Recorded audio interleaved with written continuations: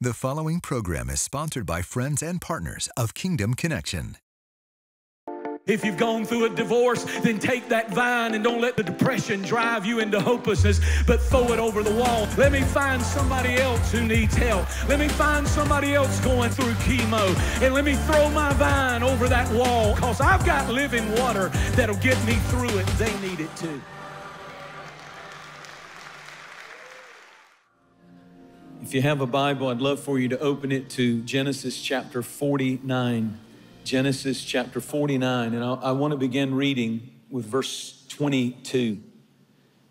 Jacob is dying. He's the old man. He has 10 sons and 2 grandsons. And I'm going to show you now in Genesis 49 in verse 22. Joseph, he gets to his son Joseph. You will be a fruitful bough by a well, whose branches, that word bough is garden. You'll be like a garden by a well, whose branches run over the wall. The archers have bitterly grieved him, shot at him, hated on him, we would say. But his bow remained in strength. Verse 25, by the God of your father who will help you, by the Almighty who will bless you with blessings of heaven above, blessings of deep that lies beneath, blessings of the breast and of the womb. In other words, your children. The blessings,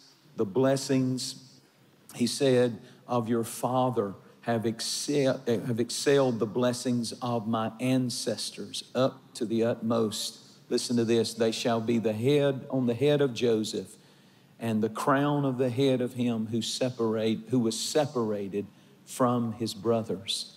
Little reference there as to what he went through, how he was separated from his brothers, went down into Egypt, was given a raw deal, but he notice that he says something. He says, Joseph, because you didn't get bitter, because you found a well, and you will receive a double portion, because he decided to bless others. He didn't hoard the blessing to himself.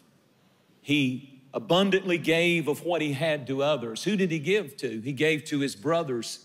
He gave to Egyptians. He gave to Pharaoh.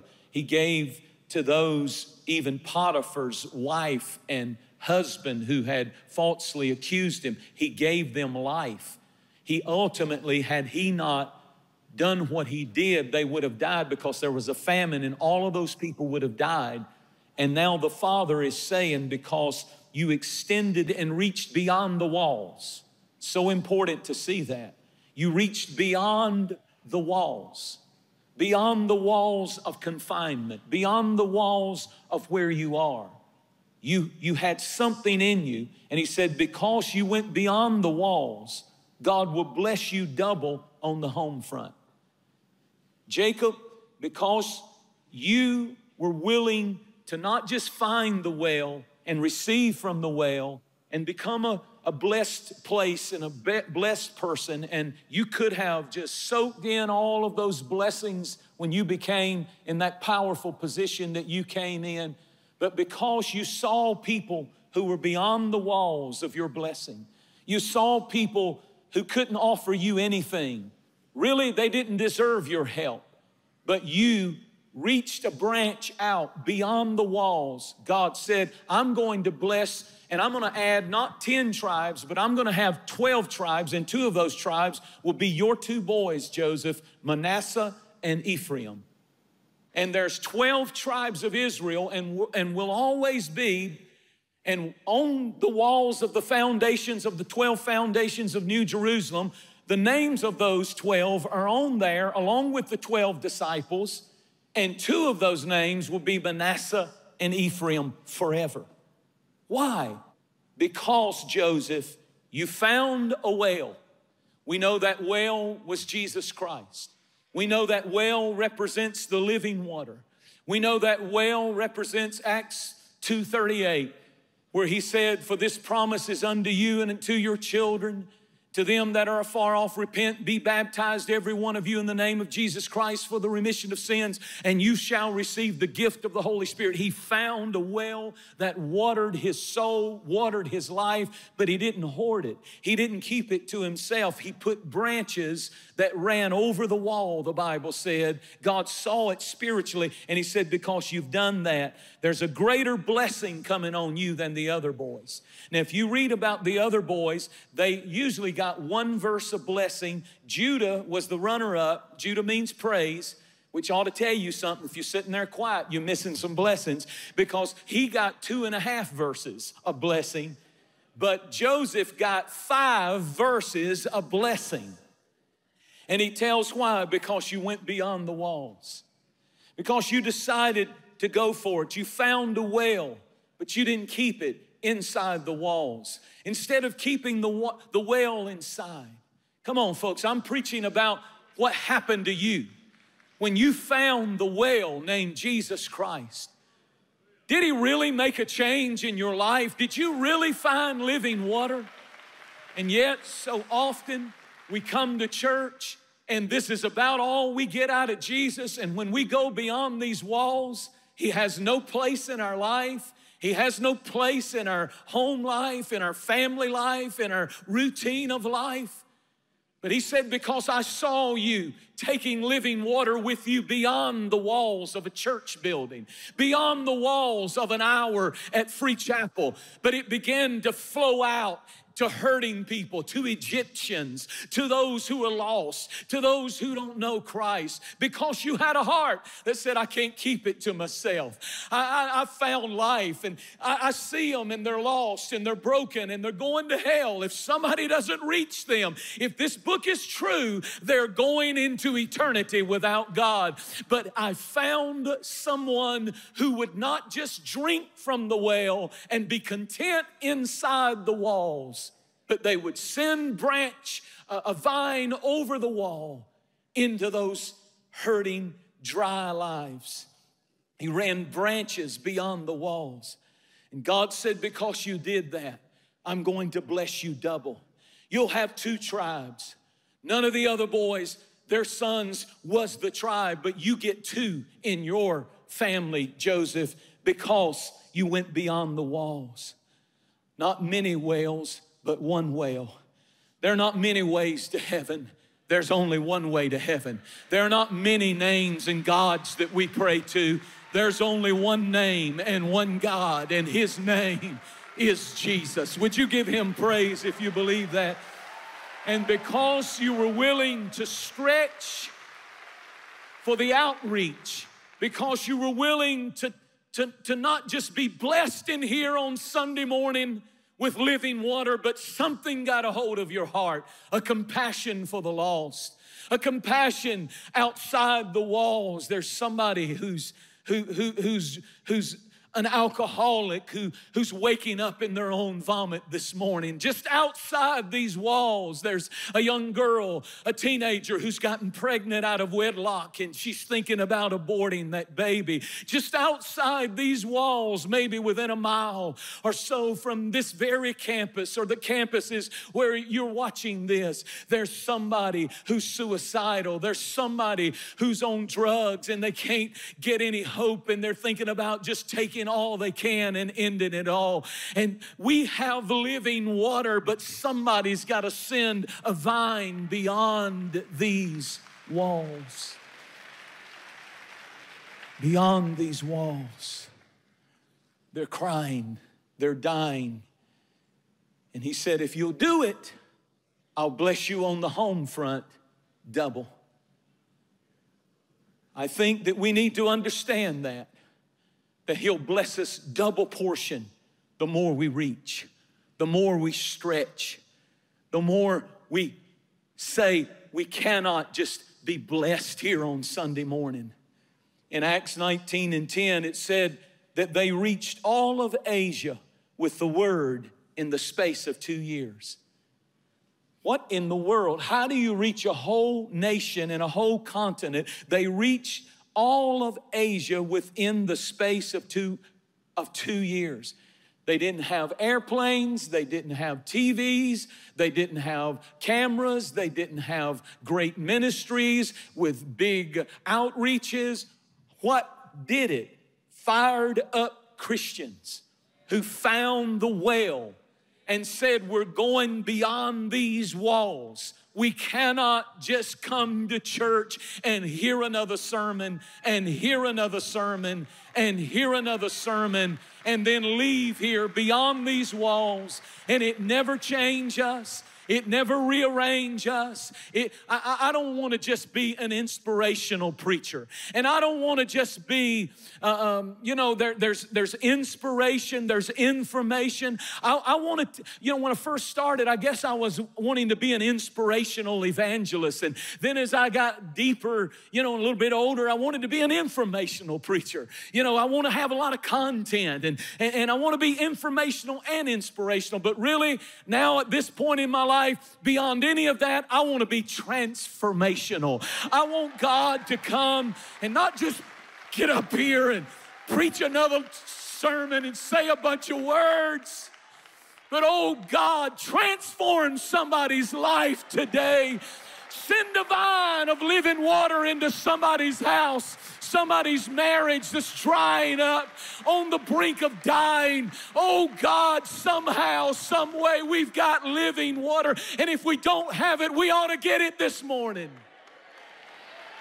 I found the well, but I can't keep it to myself beyond these walls. They're dying.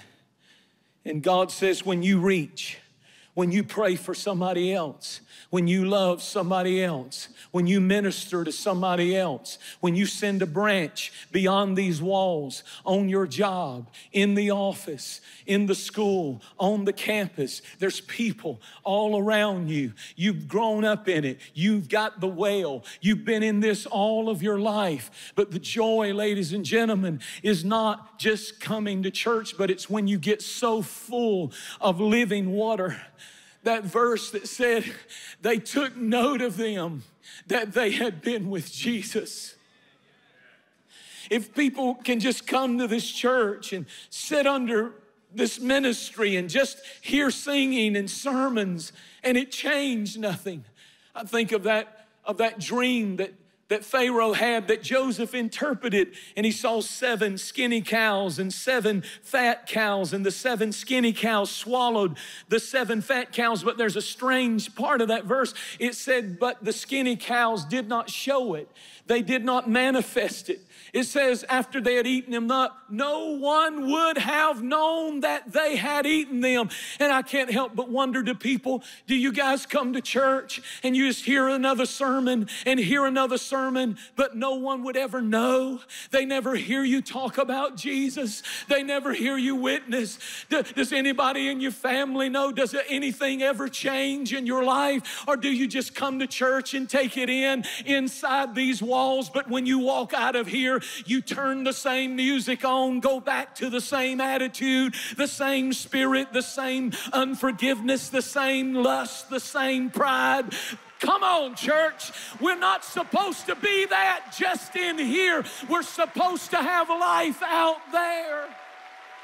And something's wrong when we're taking it in, but we look the same.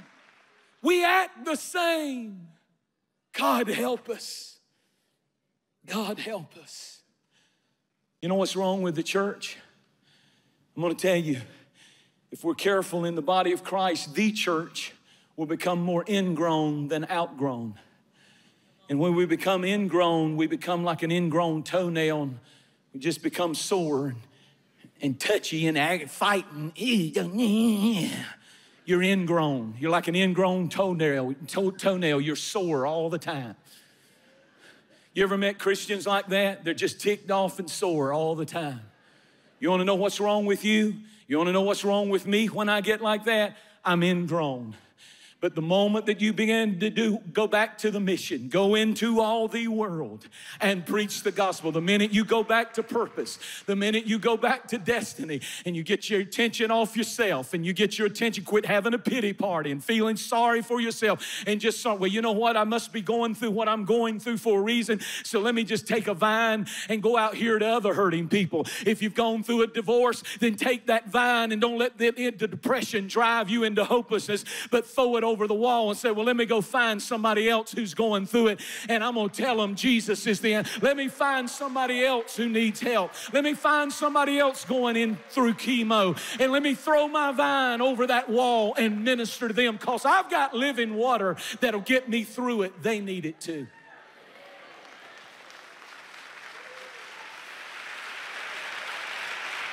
One of my favorite trips that I've ever gone on as a vacation, besides being with my family, was many, many years ago. I went on a hunting trip in Canada with one of the board members, Don Bryant, and his son, and another guy in the church, Phil Kinsey, and we just had the biggest time. But they took two of their friends, and there's no other way to say it. They were pure heathens, amen. They good guys, though. I love these men. And it was one of the most wonderful trips I've ever been on, and here's why. When people find, I don't have any friends except Christians. It hit me because of what I do. You ain't gonna see me in the club. You ain't gonna see me. I don't know anybody hardly. I don't meet anybody hardly in my world that's not in church. And so when I went on this hunting trip, I'll never forget it. I love these guys. One of them's the daddy was named Little Jack, or Big Jack, and he had a son named Little Jack. That was their real names, Big Jack and Little Jack. And they were redneck, Georgia redneck guys, and they don't go to church, and they were very respectful and stuff. But man, they blankety blank. You ever seen people that are good at cussing? I'm talking about good at cussing. And these guys were it was like breathing to them. Blankety blank, blankety blank, blank. Oh, sorry, preacher. Sorry, preacher. Sorry, preacher. And then we'd have meals, and we were with them a whole week. I'm telling you, I'm out in the trees with them, and I'm out, and we're hunting bear, and one of them would hit blankety blank, blank, blankety blank, blank, blank. And it felt so good to be around a heathen. I love those guys. And I kept up with them, and I'd call them every once in a while. And one Sunday, a few months later, Big Jack came to my office. Susan Page was my secretary then. And she said, Pastor, somebody's here to see you. And I don't know who he is, but he's here. And I said, who is it? Big Jack. Tell Big Jack to come on here. Get out of the way. Come on, Big Jack. He came in, and he said, I'm sick and I need prayer. My boy's in trouble. Pray for me. He got on his knees. He asked Jesus, come on. He asked Jesus.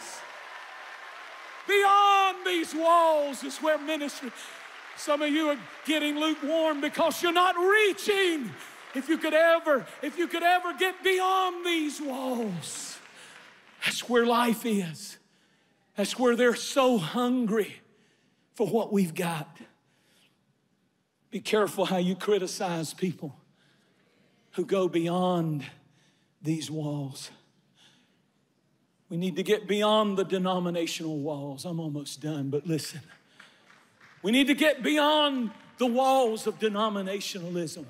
Baptists or Methodists or Pentecostal. We don't have the luxury of disunity anymore. We need to come together, all of us, body of Christ, all of us. And you may not like my style, and I may not prefer your style, but if we're preaching Jesus Christ is the way, the truth, and the only life, then we need to link up arm in arm and let's win this world, because Jesus is coming soon. The trumpet is going to sound, and those who are not ready are going to be left. They're going to be left. There are Josephs all over this building. And God is saying, I'll bless your dream double if you'll make a commitment beyond these walls. The only reason the sun rose this morning is because the church is facing an unfinished task. It's all about the lost, the perishing. They're headed for a famine. God, forgive us if we have living water. And some of us used to have it, but we need to get refilled this morning. You've forgotten what you've got. You've let the cares of this life choke out the living water. Keep reaching. Keep dreaming. The archers will shoot, but God said, I'll give you double. Let me close with this. But I don't want this church to ever be the old school Christian spirit. The old school Christian that says, you're lucky that I just come to church. If that's your attitude, you're an old school Christian. And you're going to miss the joy of reward in eternity. Joseph not only had 2 sons that received the double portion, but I read it again last night. 5 generations later, there is a guy by the name of Naboth who had, the world would call it a green thumb. He was not blessed because he had a green thumb. The Bible said Naboth had a vineyard that was exceedingly prosperous. And it just so happened it was right beside King Ahab's summer palace.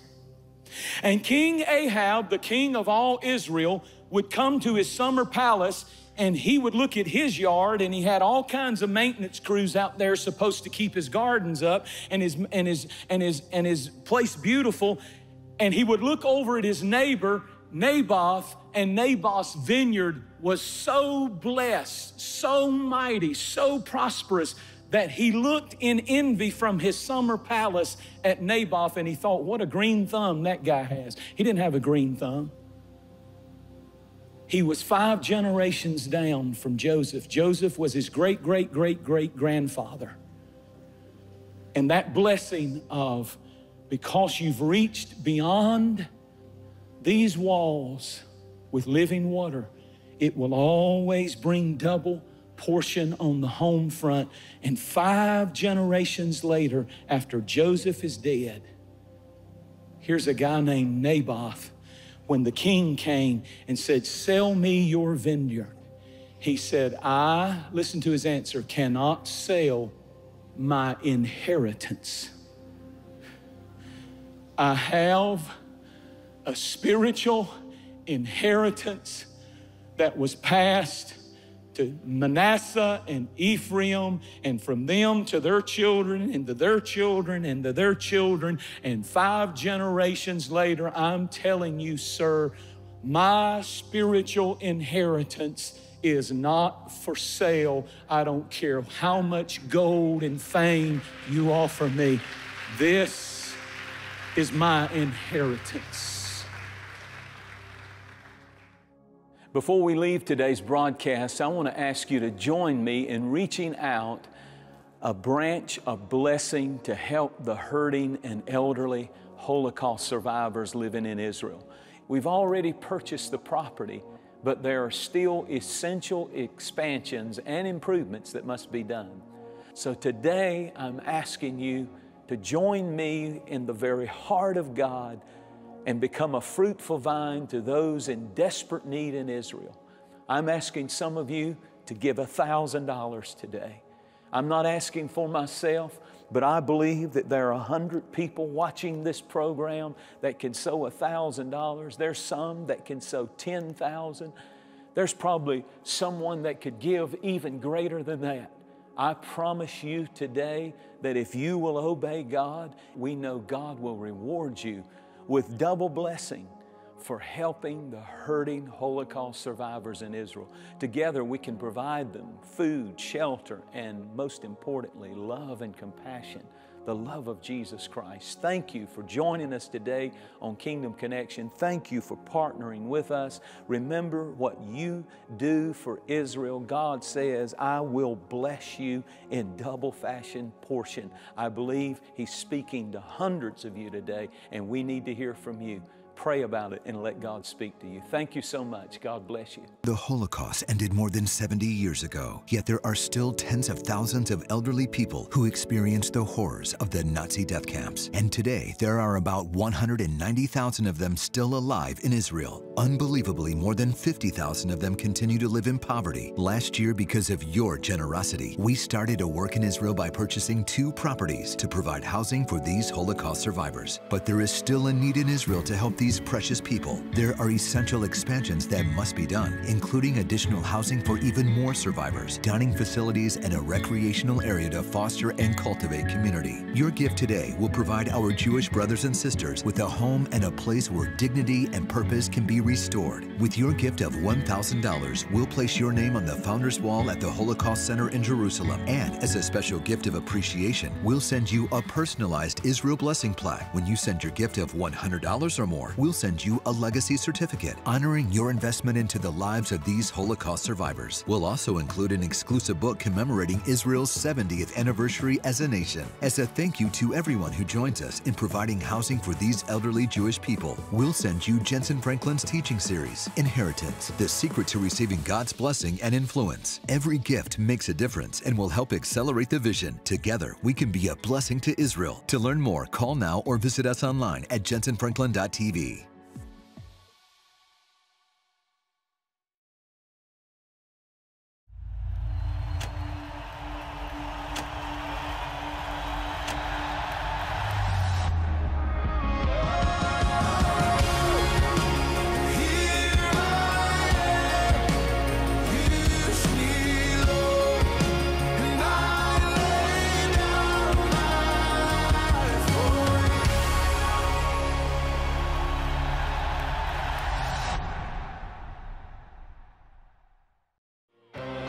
We have heard the sound.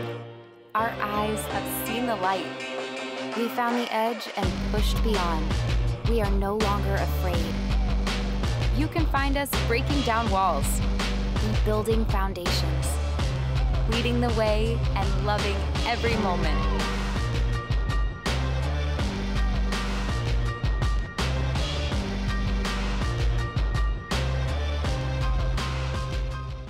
This program has been sponsored by friends and partners of Kingdom Connection. We hope you've enjoyed this teaching by Jentezen Franklin, and thank you for your continued support of this ministry. Your prayers and financial support make these programs possible. For more information about this message and other ministry resources, visit us online at jentezenfranklin.org.